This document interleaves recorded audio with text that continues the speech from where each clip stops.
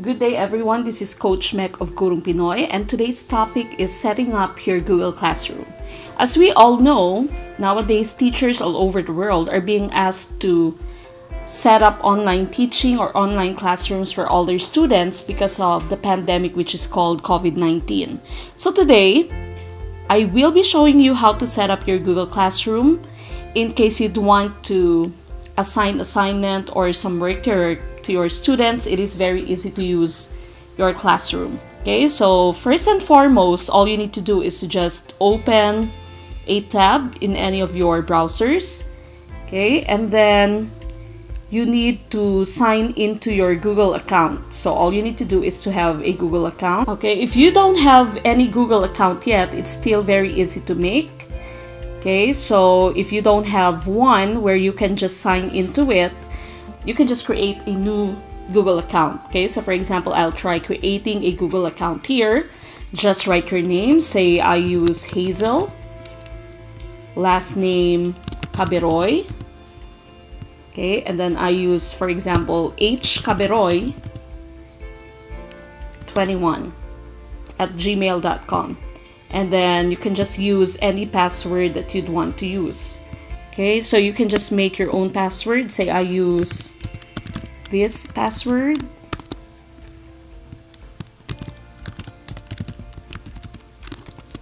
Alright, so again for your password, it says here, use 8 or more characters with a mix of letters, numbers, or symbols.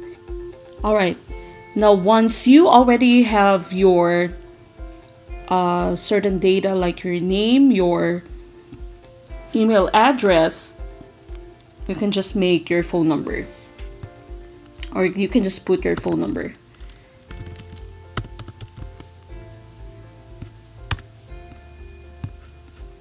Now make sure that you put in a valid phone number because they are going to verify it. You should make sure that your telephone number is with you, or your phone is with you. Alright, say I write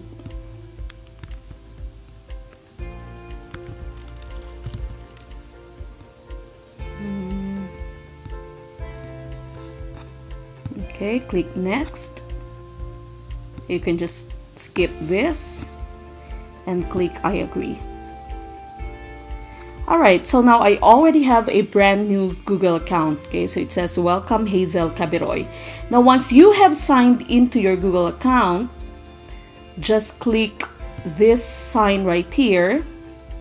Okay, the one with a lot of dots here and says Google Apps. You can just choose the different things that you can work with using Google here. And you'll find Classroom here at the bottom. Okay, so click that. Click Classroom, and it will take you to this site here. This is for Google Classroom already. Alright, so again, it says Classroom helps classes communicate, save time, and stay organized. Okay, so this was the Gmail that I made. So I'll just click continue. Now we are going to create our first class. Okay, so just click the plus sign here to create your class and click create class. Okay, so it says here if using Classroom at a school with students. Okay, so I say I've read and understood the above notice and I'm not using Classroom at a school with students. Okay, but if your school has already signed up for G Suite for education, then this is also going to be very helpful. Okay, so just click continue. Then just write your class name. Say I write Special Science Class,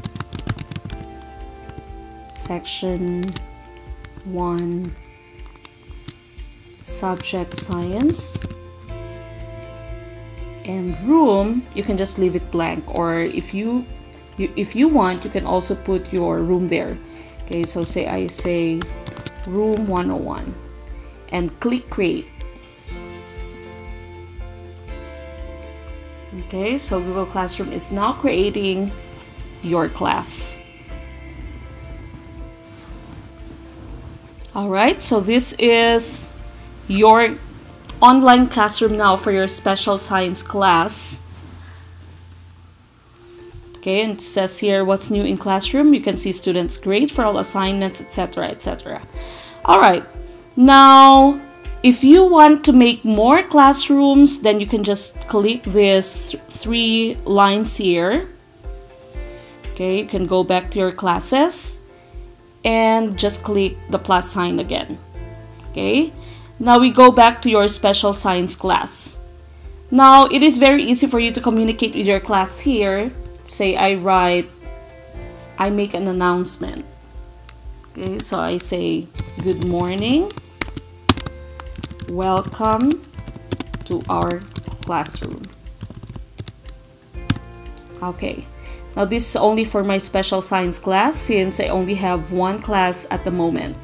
You can choose whether to send this to all students, or if you already have the names of the students, then you can just choose specific students that you'd want to read this announcement. Now you can also add some picture if you want to, or you can also add some YouTube video or some file. Let's say I'd want to add a video, then you can just type. So say I write special science. Okay, click search. Okay, and you can see a lot of different videos here. Okay, so you can just choose any of the videos that you have there. Say I choose this and I click add. Okay, so that video is now added to your announcement. Now you also have the option to post this real time. So if you click post, that means all the students at that time can already see your announcement, or you can also schedule this. Okay, so say I'd want to post this tomorrow at 8 a.m. then you can also do that. Okay, you can just click schedule. If not, then you can just click post. Okay, now it's also very easy here to give out assignments to your students. Let's say you click classwork. I'll just discard this. So click classwork, then create an assignment for your student. So I click create assignment, then say I write the words exercise 1. Okay, and then I give out the instructions. Please answer this activity. Okay, so again, this is just for my special science class, all students. And then I can also set the date here. Okay, so say I set the date until Friday, May 22nd. Time, you can just skip that because that's optional. So that means the student still has until Friday to complete this assignment. You can also create a topic. Say you write introduction. Okay, then you can add a rubric if you choose to. Okay, now if you have some activities that you'd want to add which are stored in your Google Drive, then you can just click add here. You can also click a file that is in your computer. Okay, say I click Google Drive, and since I have no other files here, I'll just choose this for now. Okay, now you have the option whether you'd only want the students to view this, or the students may edit this, or you can also choose make a copy for each student. If you choose to make a copy for each student, the student can just easily answer in that same file. Okay, so they can just edit and write or type their answer in that file. Okay, so again, the same thing, you can assign this real time, or you can also choose to schedule this. Okay, say I'd want to schedule this tomorrow at 8 a.m. So I'll just click schedule.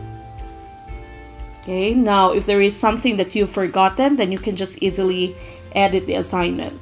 Okay, so say you'd want to change the due date and time, or you want to change anything in your instructions, the title, anything that you'd want to change in this certain assignment, then you can just edit it. Just go back to your assignment.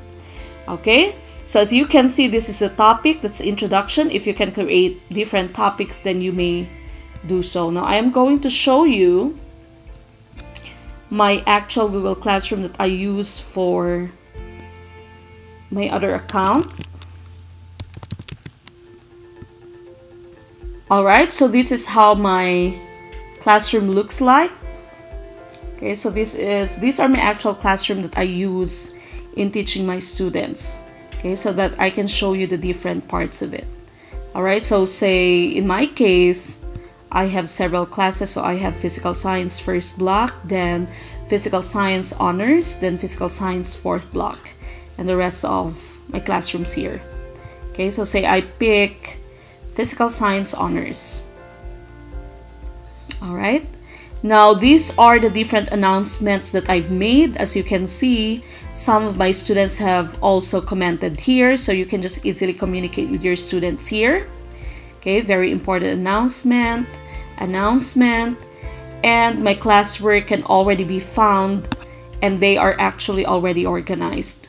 Okay, so you can organize your classwork depending on the topic that you've made. Okay, so there's Introduction to Science, Matter, there's Matter Part 2, there's Chemical Bonds. Now, you can easily just meet with your students now using Google. Okay, you call it Google Meeting. Okay, so you can just have a virtual meeting with all of your students by using that. If all of your students have their own internet access at home and you'd want them to join your class, you can simply just give them the class code. Okay, so you can simply just give them the class code or invite them to join your classroom. Okay, so this is the general class code. Alright, now what else do we have here? Okay, you can see the different people here. If you are working with another teacher, then you can also click invite teachers here. And very easily, you can just type a name or an email and invite that person to co-manage the class with you. Okay, so these are the different students that I have. If I want to add a student, I can also just click invite and write the email address of the student. Okay, so these are the different students that I have. Again, once you create your assignment, question, material, whatever, you have the option to give it to all of your students, or you can just click the different students that you have here. Okay, so again, you can just edit the due date. You can just make an assignment fall into certain topics. If you want to make another topic, then just create topic. Okay. Now, it is also very easy to check your students' work using Google Classroom. Okay, so for example, these are some of the work of my students. You can see who did not turn in and who turned in their work. Okay, so say I open one classwork, say this one. Okay, I can see that none of my students have turned them in recently because I've actually already graded 17 of them. There's just 6 other students who did not turn this in. Okay, so I can easily just see by clicking on the 6 assigned, I can see who among my students did not complete their work. I can also see the work of my students that were already graded. Okay, so if someone turned it in out of the 6 here, for example, may isang nag-turn in ng work, this will become 1 turned in here and 5 assigned. Now, how do I check? It's also very easy to check this. You can just go to grades and you can see the different assignments that you have here. And say, I look at the work of my students. So I write view submission. I click view submission, and this is the work of my student. Okay, so the answer right into the document. Okay, so andyan na yung lahat ng answers nila. I'll just write the grade. If someone turned this in a while ago, I can just click status, and you can see your students' names arranged according to the status of their assignment. So I can still see those people who did not turn it in because it says assigned. Okay, so you can just easily check it. Just scroll from one student to another and check their work. Okay, then write the score here. Then you can just return this to your student so that they can see the score that they made. Okay, now that ends our discussion on the use of Google Classroom. If you have any questions, then just comment it in our comment box below. Make sure that you subscribe in our YouTube channel, Gurong Pinoy. You can also follow us on Facebook, that's still Gurong Pinoy. If there is any topic that you'd want me to cover, then make sure that you write that also in our comment box. Alright, that's it for today, and good night.